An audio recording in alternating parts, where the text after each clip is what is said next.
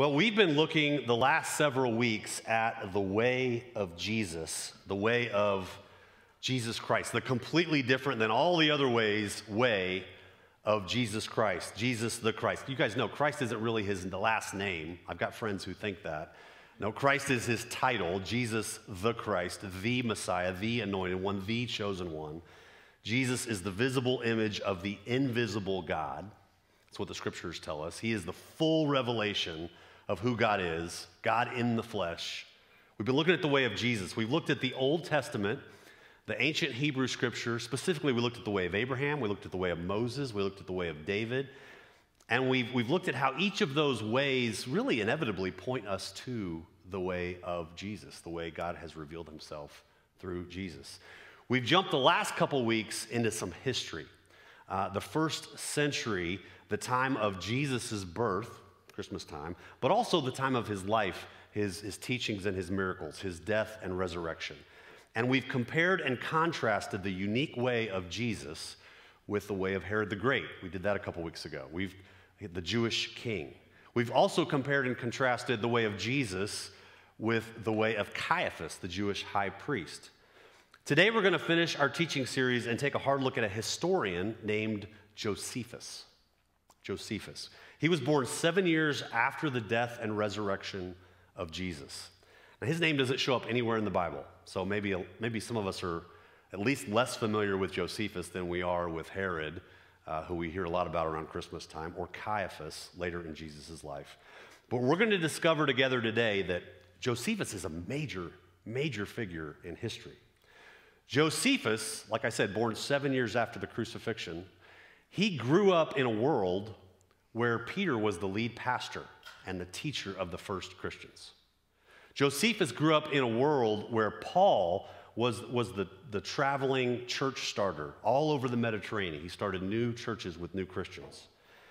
And so while Paul was still busy writing letters to all these churches about what it means to live the way of Jesus, Josephus was busy working on diplomacy and military arrangements between the Jews and the Romans. That was his job. While the Gospels of Matthew, Mark, Luke, and John were being circulated among all these scattered Christians late in Josephus' life, Josephus was simultaneously writing volumes of history books, which we have to this day. While the early church was struggling to find its way, Josephus was accomplishing things. He was climbing the ladder. Josephus lived in Palestine for the first half of his life, among the Jews, among his own people. And then the second half of his life, this is unique for back then, he lived in Rome, along with the Romans. Now, I know we've tackled a lot of history lately. I have no idea if a lot of you have been bored out of your mind. I've turned into history teacher here at the church. I hope a lot of you have found this interesting. Even more than interesting, I hope it's helpful as we just try to navigate, what's it mean to follow Jesus in 2020? What's it mean to follow Jesus here on the other side of the planet now? Historical context can be really helpful to look back at the scriptures and go, oh, that's what that means. Oh, that's how I can apply that to my life. Josephus actually grew up really religious. He studied hard as a teenager, and he decided, I want to explore all my options. So he looked at becoming a Pharisee. He looked at becoming a Sadducee. He looked at becoming an Essene, a different group we haven't talked about. He even went out into the desert as a teenager. I think he was about 16, for 3 years, and lived with a hermit, a spiritual mentor, just to try to, is this the way I should go?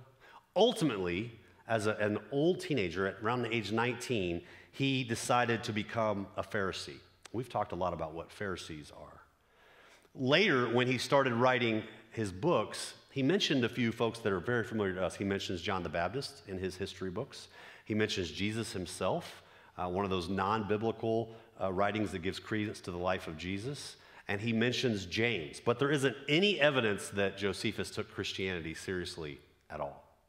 I think it's interesting to me that he tried out Pharisees, Sadducees, Essenes, this desert life, and he didn't explore, as far as we know, this new movement of Christianity. Well, one of the more important things for us to understand looking back 2,000 years later is revolution was in the air. Specifically, violent revolution, armed revolution. That was what was going on all around. More and more, the Jews were getting tired of the Romans occupying their space and ruling over them. I don't think we can fully appreciate this. Can you imagine if we lived here in Texas and, I mean, I can't even, it sounds crazy to say, but the Koreans had military bases here, or the Chinese had military bases here, and they were ruling us and taxing us. So it was Texas, but not more, not anymore, not really. I don't know how long that would last before we would just go crazy. This is what was going on in first century Palestine. More and more Jews wanted to get rid of the Romans by force. Different groups were popping up everywhere. Different sectarian groups. A common name for these different groups was the Zealots. It was a generic name for a bunch of different extreme groups.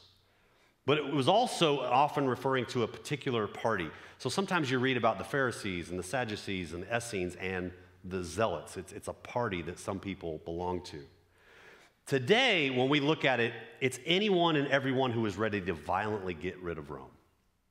When we look back now, a couple thousand years later, and we talk about zealots, it's just this big group of people. Maybe they had a lot of small groups inside that big category, but there were everybody who wanted to get rid of Rome violently. We do know that Jesus had at least one zealot in his first 12 disciples. Not Simon Peter, but the other Simon. We don't know much about him except that he was referred to as Simon the Zealot. We also know from some scholars that speculate Judas Iscariot, the one who ended up betraying Jesus, that he might have been tied to the Sicarii, which is one of the zealot groups. We don't know that for sure. So maybe this is helpful to us when we see how Jesus was often confused with the zealots of his day. Jesus was from Galilee. He was from this region of the country where there was actually a really big zealot stronghold. And Jesus was constantly talking about a new kingdom. He was constantly talking about overthrowing the kingdom of this world. He sounded like a zealot when he talked. Of course, for anyone and everyone who followed Jesus, they discovered he was not a zealot at all who wanted to violently get rid of Rome. What did Jesus say? What did Jesus model? He blessed the poor in spirit. Remember, Jesus commanded his followers to love their enemies. Talk about an anti-zealot approach, right? Jesus approved paying taxes to the Roman emperor. Also, not anything the zealots wanted to be a part of. Jesus assembled a bunch of people who would be of absolutely no use in a war. Bunch of women and children and meek and weak and sick people that would come together, and this crowd that grew to follow Jesus. If you just took one look, you're like, yeah, that is not a threatening group. There's reasons why we just could see pretty quickly, oh, this is not a zealot group. Paul wrote to the first Christians in Corinth, in one of his letters, he said, remember, dear brothers and sisters, he says, do you remember that few of you were wise in the world's eyes, or powerful, or wealthy when God called you? You remember the motley crew you were? I mean, this was like a ragtag group that started following Jesus. If you stuck around Jesus long enough, you discovered he was no zealot. The biggest proof that Jesus was not a zealot is after the execution, after this crucifixion on that fateful Friday, there was no revolt. There was no uprising. There was no looting. There was no violence. There was no killing. It was very quiet. Let's go back to Josephus for a minute. This guy was sharp. He was ambitious. After educating himself largely on his own, he climbed the ladder amongst his peers. And then in his mid-20s, this is pretty young for what he pulled off, he was picked by the Jewish leaders to travel off to Rome. He'd never been to Rome yet, but he was picked to travel off to Rome and negotiate the release of some Jewish priests who had been arrested by the Romans and carted off to Rome.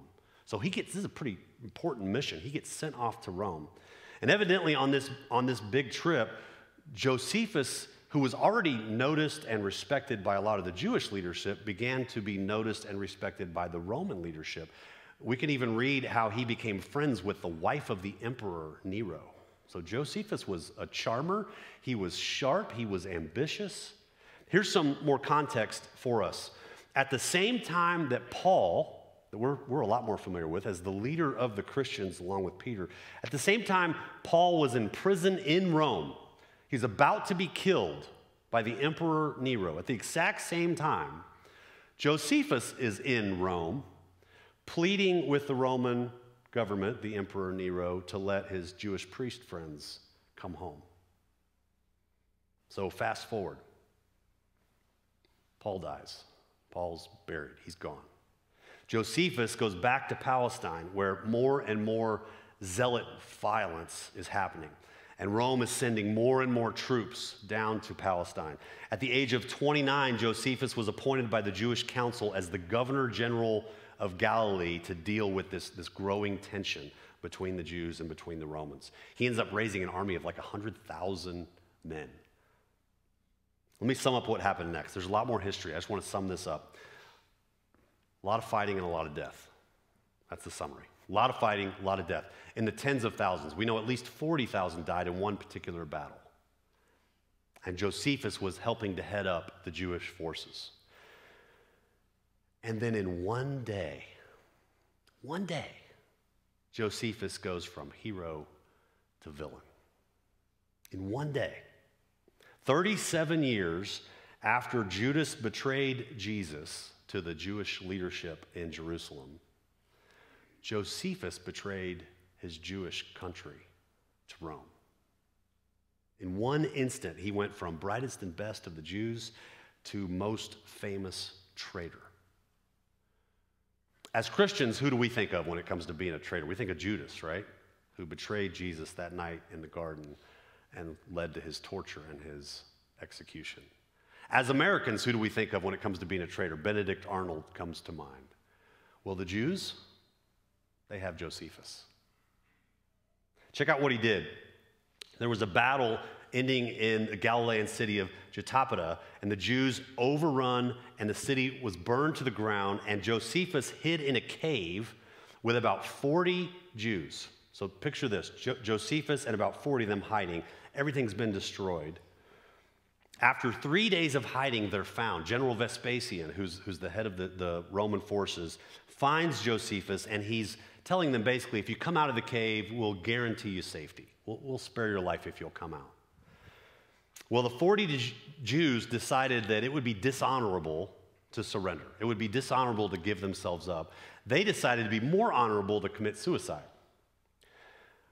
Well, Josephus did not want to die, and so he was quick with words, and he's like, whoa, it's way more honorable to die than it is to kill ourselves. So how about this is what we'll do. We'll cast lots, we'll like draw names out of a hat, and each person will kill the next person all the way down to when there's 2 left, and one will kill the last one and then kill themselves. So we'll have 40 deaths that are honorable and just 1 suicide. And they bought it. And Josephus manipulates it to where he goes last. You know where I'm going with this. And it comes down to the last 2. They've killed all these other folks. It comes down to the last 2, and he convinces the other one, hey, let's just give ourselves up. And they go out to the Roman forces. And pretty quickly, Josephus goes to leading the Jewish forces to prisoner in Rome to servant of General Vespasian. He just works himself into a leadership role with the Romans. The Romans would end up sending Josephus back to Jerusalem more than once to plead with his fellow Jews to submit to Rome. And he would do it. This is how far he sold out. He would say to his own people, Rome only wants what's best for you. Save what is left to be saved. And the Jewish people hated him for it. They hated him. In 70 AD, the city of Jerusalem and the Holy Temple were leveled to the ground, just as Jesus had said was going to happen. For the next 30 years, Josephus wrote a ton of books, mostly communicating this central message to the Jews that they needed to give up being so Jewish. To sum it all up, as we look at the life of Josephus, he was a self-serving opportunist. He was a Jew when it was advantageous to be a Jew. He was a Roman when it was advantageous to be a Roman. He was an opportunist. His life was all about himself, all about Josephus. Josephus. Deny yourself, the words of Jesus, not even in his vocabulary. I think it's important for us to have this context as we understand the early movement of Christianity. After Jesus was crucified, this small new movement of Christians, what happened to them? They were mocked. Some of them were arrested.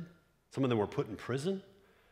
We can read in Acts chapter 5 how Peter and John were brought before Caiaphas, the high priest, for questioning the same Caiaphas who had earlier arranged the crucifixion of Jesus. That's Acts chapter 4. And then in Acts chapter 5, we read about an angel freeing Peter and John from jail. In Acts chapter 7, we read about Stephen, who was one of the first deacons, another role we have here at our church called deacons. It's a servant of the church. We read about Stephen, one of the first deacons. He got stoned to death. And then more and more Christians were hunted down and killed in that first century. The revolutionary violence only increased, only accelerated.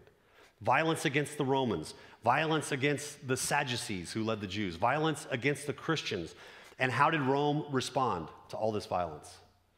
More violence. They send in more troops. They send in more orders to take people out, which makes this, in my opinion, very important for us to notice. The way of Jesus did not include violence. There isn't a single recorded instance of violence by any of Jesus' followers. The closest thing we can find is when the soldiers came to arrest Jesus the night before his death. Matthew records it. One of the men with Jesus pulled out his sword. We know it's Peter, by the way, because John also recorded this event. Peter pulled out his sword and struck the high priest's slave, slashing off his ear. Put away your sword, Jesus told him. Those who use the sword will die by the sword. Jesus told Peter to chill out, and then he healed the guy's ears. That's all we have about any violence. And this is especially amazing to me because there was so much revolutionary violence going around at this time all around them. All of it for religious reasons. The Jews served a jealous God. That's what the Hebrew scripture tells us. God is a jealous God. They were jealous for their God. The Jews were part of a long tradition of holy wars. Abraham freeing Lot, Moses leading the Exodus out of Egypt, Joshua conquering the land of Canaan, David killing all the Philistines, the Maccabees in guerrilla warfare against the Greeks. And then you come all the way to the first century and you have all these zealot groups that are looking for any chance they can to fight the Romans. This was all religious fighting, fighting on God's behalf against, in this case, the Romans and their false gods and their loose morality that was invading their world. And yet the first followers of Jesus didn't kill. They didn't use violence, even though it would have been the most natural thing to do, the most understood, maybe even the most appealing thing to do. Why didn't they? Well, the first Christians followed Jesus, and Jesus, who was now living in them, wasn't killing anyone. If we're going to follow our leader, if we're going to do what our leader does, that's what they did. Josephus, the historian, he describes 5 revolutionary zealot groups. There's actually as many as 24 listed in history, but he really goes into detail on 5 revolutionary zealot groups. First of all, there's the Sicarii. And like I said before, maybe Judas Iscariot, one of the 12 disciples, had links to Sicarii. Maybe he didn't, but that was a zealot group. He also writes of the Zealots. That's just this official party called the Zealots. He writes of the bandits of John of Gischala. He writes of the lower class force of Simon Bar Giora, and he writes of the Idumeans. Now, there's 2 other zealot groups that are referred to actually in the Bible, in the book of Acts. In chapter 5, we read about the followers of Theudas. And in chapter 21, we read about the 4,000 assassins. I would like to know more about the 4,000 assassins. Now, will any of this be on the test? No. You don't have to even pay attention, really. I just wanted to give you this picture because the country was overrun by zealot groups. People of all different groups fighting in God's name against the Romans. Again, some helpful context for us as we try to understand Jesus more. For example, the gospel writer John, he writes about how badly people wanted a Messiah. They wanted to deliver. They wanted somebody to ride in with a white horse and a big sword and a huge army and wipe out the Romans. One day, they approached Jesus in Jerusalem in the temple, teaching. John chapter 10 says, the people surrounded him and asked, how long are you going to keep us in suspense? If you are the Messiah, tell us plainly. And Jesus replied, I've already told you, and you don't believe me. The proof is the work I do in my Father's name. They did not like that answer, because the proof and the work he was doing was healing people and touching the untouchable and hanging out with the scum, they called them. This was the work of the Messiah? They didn't like that answer. Skip down to verse 31. Once again, the people picked up stones to kill Jesus. Violence for God. When I was 14, I got to travel to Israel. Haven't been back since. I always thought I'd go back by now. I hope I get to go back in this life. But at 14, I had a ball. I went with my dad. I went with a group from our church, and it was incredible. At 14, this is a little weird, but it makes sense to me because I was a dude and I was only 14. But of all these amazing things I got to see and things right out of the Bible that came to life, you know what my favorite day was? My favorite thing I got to visit? It was the site of the most famous story coming out of this zealot movement. It was Masada. It was this fortress, this massive fortress built by Herod the Great.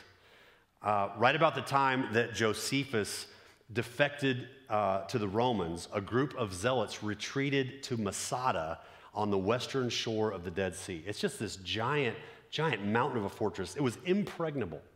It was so steep, and the entry points were so minimal that a few hundred could hold off thousands for a long period of time. But history tells us the Roman general Silva eventually made his way inside the fortress. He finally, just after months of siege, he finally broke through. And you know what he found when he broke through the walls of Masada? Silence. Because what the Roman soldiers found was 960 dead people, dead Jews, dead zealous Jews who had committed suicide. Men, women, and children. They chose to live not even 1 minute under godless Roman rule. The reason we know a lot about what went on in the days and weeks and months leading up to that was they found 2 women and 5 children who had been hiding and escaped that mass suicide to tell them what had happened. This zealous fighting for God was part of the culture of first century Israel. Even the first disciples of Jesus, they had it in the way they thought. In Jesus' last trip to Jerusalem, they were getting poorly treated by the Samaritan people, this neighboring group of people. Luke writes in chapter 9, when James and John, these are 2 of the disciples, when they saw this mistreatment, they said to Jesus, Lord, should we call down fire from heaven to burn them up? This was just part of their thinking. And Jesus, it says in the scripture, just rebuked them. Jesus just said, no. That's not my way. Okay, let's shift together today. Let's talk about us. Let's talk about now. Zealotry is alive and well. It's here. It's admired by a lot of people. It's certainly very hard to rid it from the human spirit. It's certainly very hard to rid it from the religious human spirit. When we believe God is on our side, it's so easy to rationalize doing anything we think works, anything that might bring victory, even if it's bullying or it's lying or it's manipulating or it's killing. If the opposition is identified as evil, we can rationalize anything, right? I know I can. Thomas Merton eloquently puts it this way. He says, we must be on our guard against a kind of blind and immature zeal, the zeal of the enthusiast or the zealot, which represents precisely a frantic compensation for the deeply personal qualities which are lacking to us. The zealot is man who loses himself in his cause in such a way that he can no longer find himself at all. Yet, paradoxically, this loss of himself is not the salutary self-forgetfulness commanded by Christ. It is rather an immersion in his own willfulness, conceived of as the will of an abstract, non-personal force, the force of a project or program. Now, that's a mouthful, but the Christian church has had a long, not so good track record with this. We can look at our history, the Crusades in Europe, the Inquisition in Spain, the witch burnings in New England, the Cromwell's revolution in England, the conquistadors of Central and South America. We could go on and on. We need to remember, lest we think, oh, that's crazy stuff. That's way back then. That's not us. We need to remember that in Matthew chapter 5, Jesus equated killing with our hands with killing with our words. He said, if you've hated someone, if you've said hateful things about someone, you have murdered. That really lowers the bar right there, doesn't it? Zealotry is alive and well. And Jesus simply rebukes it. He says, no, that's not my way. The way of Jesus does not include force. Let that sink in for a little bit. And if that causes some tension, I hope that's some good tension, where you'll go back and read the scripture. Now, I want to find where maybe the way of Jesus did include some force, because I'm not sure about that. I really invite that kind of homework, that kind of study. I want to do this together with you before we leave. I want to look together at a Greek word, and we never do this. I'm not a Greek scholar, but as I study the scriptures, as I try to grow in my faith, I want to bring this to you since the New Testament was written in Greek. There's this word, homothumadon. The word is used 12 times by Luke as he writes the story of the early church, if we read the book of Acts. 12 times. Paul uses it once in his long letter to the Christians in Rome. It's usually translated of one mind, of one accord, together, united, homothumadon.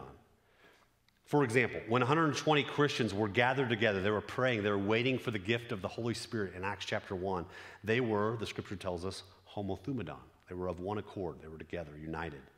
In that famous passage in Acts chapter 2, which is quoted a lot in the church, when the first Christians gathered together every day, they prayed together, they ate together, they did life with each other, they shared their stuff with each other, they were homothumadon. That's the word that's used there. After Peter and John were freed from jail by the angel and they returned to their friends in Acts 4 that we talked about earlier, everybody raised their voices homothumadon, united, together as one, and prayed.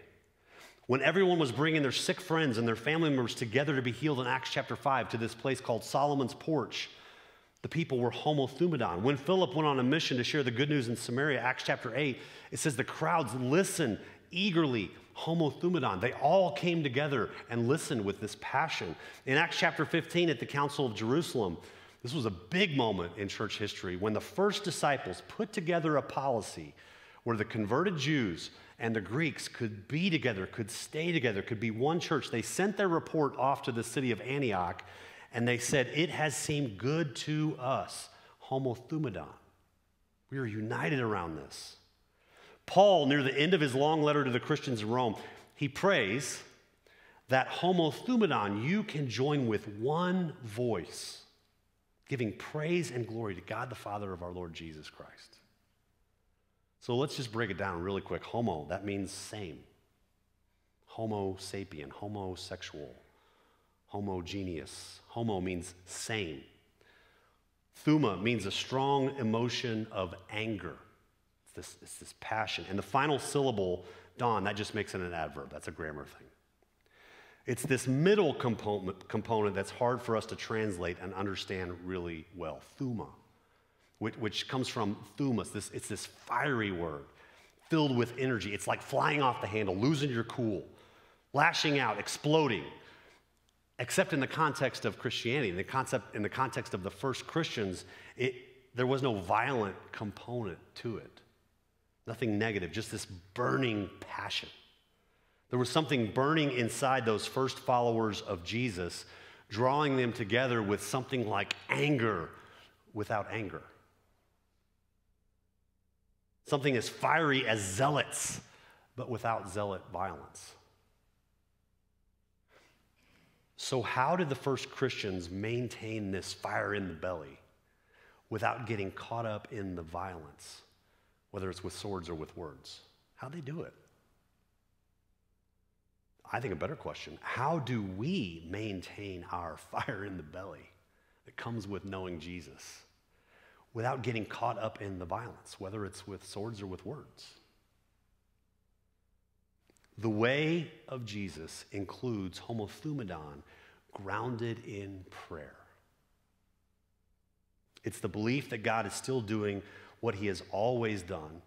He's doing it here. He's doing it now in our world, in our neighborhood. It's believing that God is still drawing people to himself. God is still in the business of renewing all things.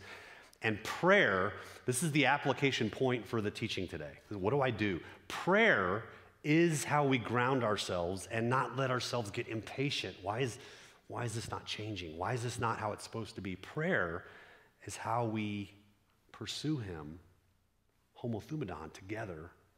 Prayer is how we ground ourselves in the what God wants us to do every day and in the how God wants us to do it. What are you saying to me today, God? What do you want me to do about it? Prayer is the way we feel and the way we follow Jesus. Prayer is not something we add to our lives. I know many of us, we pray right before we eat, we pray right before we go to bed. Those are good things. I do that too. I teach my family to do that. But prayer is more than that. Prayer is bigger than that. Prayer is the way we feel Jesus. Prayer is the way we follow Jesus. Prayer is this simple, needy language we learn as a new, immature Christian. And prayer is the intimate, familiar, developing language we use as we grow up to follow Jesus. Prayer is what grounds us in homothumadon. Think about it this way. Judas followed Jesus all over the place, but it never got inside him. He lived for himself right up to the end. Peter followed Jesus everywhere, but there was still that moment in the garden when he just briefly turned into a zealot and swung that sword like the best of them. Prayer is the way we get not just the feeling inside us, but the following of Jesus inside us. And real quick, I know I mentioned it earlier, but that's where this 21 days, I think, could be a great start for you and for me and for us in the new year. Because I know we're on social media. I know we're listening to different newscasts and getting our information from somebody or somewhere. What if for 21 days, first and foremost, we are getting it all from him? We're grounding ourselves in how he sees the people around us, in what he wants us to do that day, and what he wants us to do this new year, what he wants us to do as we navigate this next part, this next chapter of this crazy season we're in. The first prayer recorded after the church came into being, we read about in Acts chapter 4. This will be a great place to land this morning. Peter and John had just been let out of prison by Caiaphas. I want to read this from the Message because I love how this brings it to life for us. Chapter 4 of Acts, starting in verse 23. As soon as Peter and John were let go, they went to their friends and they told them what the high priests and religious leaders had said. And hearing the report, they lifted their voices in a wonderful homothumadon, wonderful harmony in prayer. Strong God, you made heaven and earth and sea and everything in them. Listen to this prayer they prayed. Strong God, you made heaven and earth and sea and everything in them. By the Holy Spirit you spoke through the mouth of your servant and our father David. Why the big noise, nations? Why the mean plots, peoples? Earth's leaders push for position. Potentates, I had to look that word up, by the way. That means kings or queens, monarchs. Potentates meet for summit talks. The God deniers, the Messiah defiers. For in fact, they did meet. Herod and Pontius Pilate with nations and peoples, even Israel itself, met in this very city to plot against your holy son, Jesus, the one you made Messiah, to carry out the plans you long ago set in motion. There's a theme to this prayer. God, you are in charge.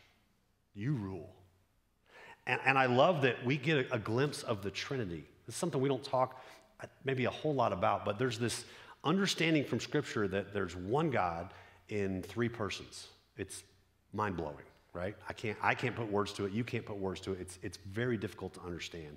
It's the mystery of who God is revealed in the Scripture. You can tell a lot about what people believe by listening to them pray, right? You hear somebody pray to a tree, you know what they believe, right? They never pray. You know what they believe. They send their thoughts to people. You know what they believe. We don't send our prayers to people, by the way. We pray to the Father, the Son, and the Holy Spirit. We pray to the God who is real, who is personal, who is active. We can tell a lot about what people believe by listening to them pray. Look back at these lines from this prayer. Our understanding of the Trinity is revealed here. Back to verse 24. It says, strong God, you made heaven and earth and sea and everything in them. This is God the Father, God the Creator.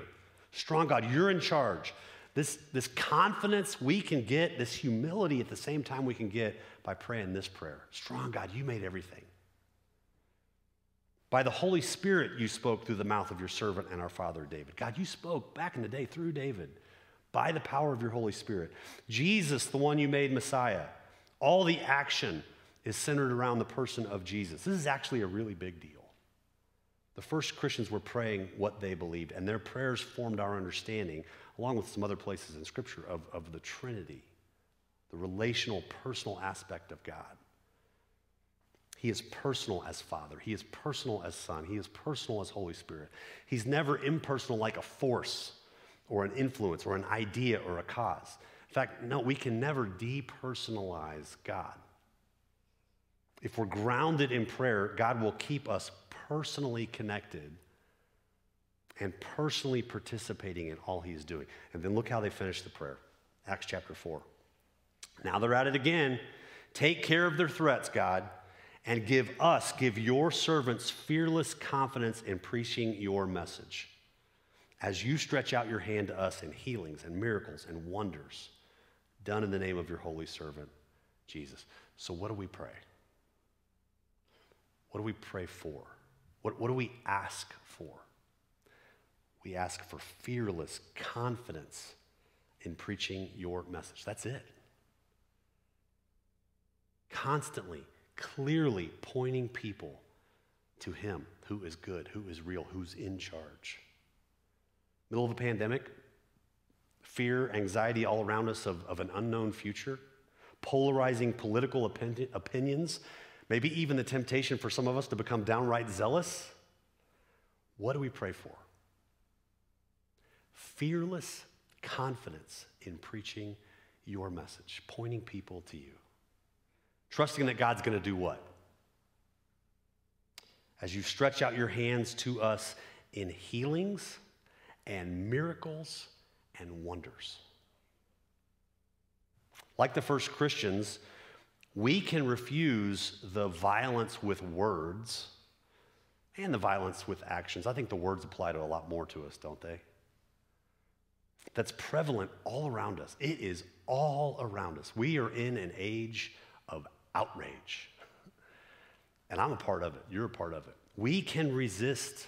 We can refuse the violence of words. We can choose the way of Jesus, choosing to trust him and follow him, following the one who's really in charge, which I think may be the main thing I'm walking away with in my own readings and my own preparation here. I think the main thing I'm walking away with when I look at the way of Josephus, this brilliant, charming, ambitious, accomplished, very self-serving opportunist. Man, I can identify with him in different parts of my life, and it's still appealing to me in some ways. But when I compare that to the way of Jesus, the real takeaway for me is that if God is in charge, then I'm not. I want to think about that more over the Christmas holidays. It even reframes my understanding of Christmas, of Jesus revealing who God is. If God is in charge, then I'm not. It's a very freeing conception. It's a very empowering thing to really think about. And it enables me to trust him, to tell people to trust him, and to step into this life with him, this experience with him, to serve him and to love him back. If God's in charge, then I'm not. Let's pray together. Father, I don't know how valuable these history lessons have been to some, but I just thank you for the way you're stretching me, growing me up a little bit more.